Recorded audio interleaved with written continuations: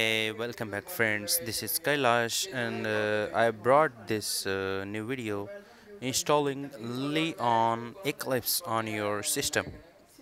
Okay, let's go. Don't worry about that download link. There is in video description. I have given that. So download that file based on your system architecture. Mine system architecture is 64 bits. That's why I'm going here and downloading that 44.2 megabytes of file.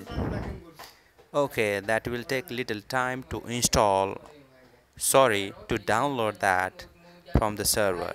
Okay, I'm pausing and continuing this video to download that.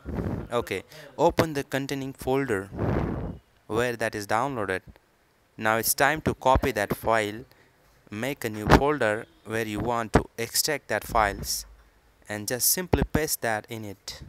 Okay, I will rename as Eclipse here. Okay, paste it. Right click on that zip file and extract here as we do in the Windows. Okay, now there is a Eclipse something inst. Click there. No, Java is not on my system, so I will install Java and we'll come back to resume this one. Okay, we'll pause the video. Okay, I am here with the Java. Now its installer is running. Okay, it takes some time to load. This installer is like a Windows installer. What we do on the Windows platform, simply click on the application and launch that. That will give you different applications to install on it. So in this list I will choose the Eclipse IDE for Java developer, Java Enterprise Edition. Okay, so it's asking for the installation source. Okay, that installation source is the location where you want to place your file. This is as a Windows installation. It's asking something license agreements. Anyway, accept that and let it go to install everything successfully. This Eclipse installer is very different as compared to the previous old installers.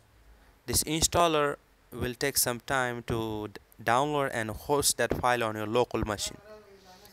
It will take near about time 10 to 20 minutes. No, it's done now.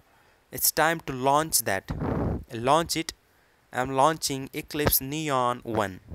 Okay, I want to create a workplace that is dollar. That's my project name.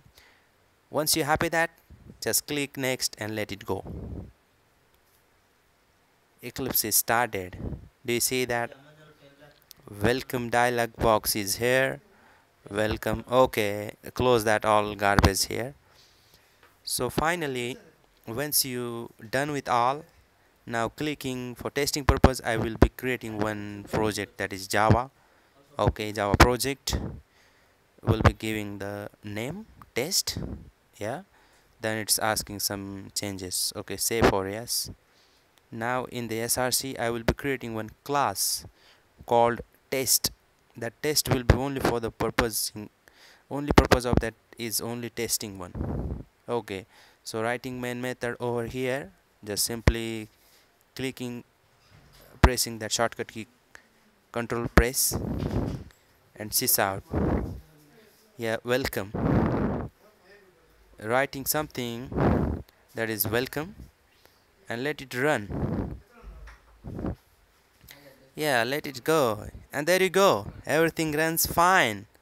Thanks Eclipse, and thank you very much for watching this video. Yeah.